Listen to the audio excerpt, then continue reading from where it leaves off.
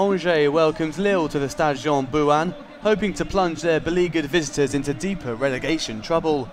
Lille coach Frédéric Antonetti made 4 changes to his starting 11 from the limp home defeat to PSG, also switching from a 4-5-1 formation to a 4-3-3 with the additions of attackers Morgan Amalfitano and Naïm Sliti.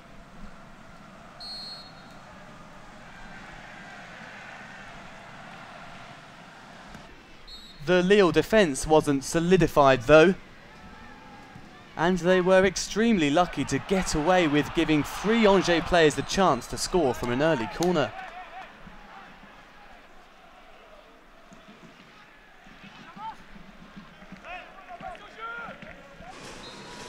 A tragically drab first half barely saw another effort on goal, as both sides looked happy to settle for a point apiece.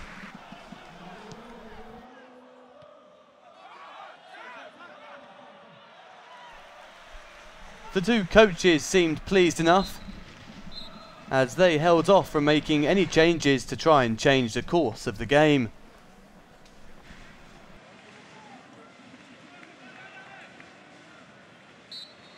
The hosts did look slightly the more likely to score, and they did just that with the best move of the match. Some slick passing was followed by an excellent cross from Karl TOKO EKAMBI, and the Cameroonians' delivery was met by the sliding Famara DIEDHIOU to provide the finishing touch. That's 5 league goals now this season for the striker, who top scored in the 2nd tier last term for Clermont.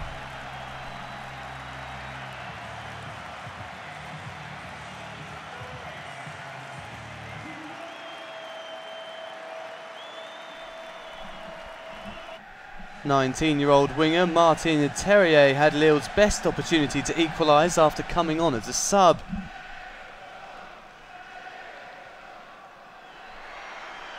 But he shot weakly straight at Angers goalkeeper Mathieu MICHEL.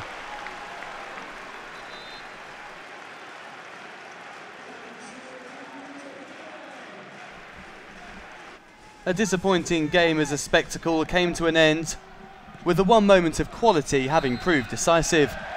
DIEDHIOU's goal sealing a 1-0 Angers win that sends Lille careering into the relegation playoff place.